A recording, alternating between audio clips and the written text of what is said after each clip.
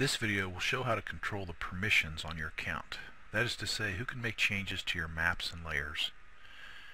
To manage these permissions, click on the menu button and then select User Permissions.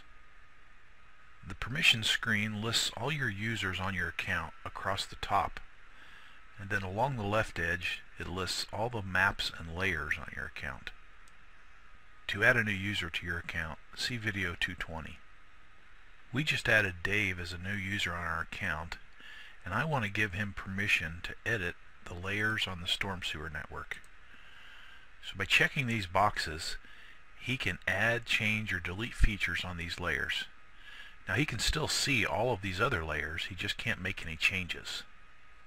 Besides the layer editor type of permission, there's also a map manager permission.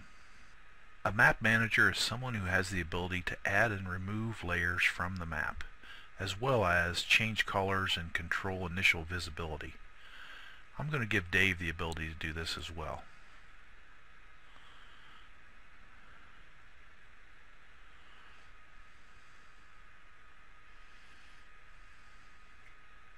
Once you're done, you just click Apply. It's important to note that these permission changes only apply the next time the user logs in. So if one of these users is currently logged in, they'll need to log out and log back in before they realize these new permissions.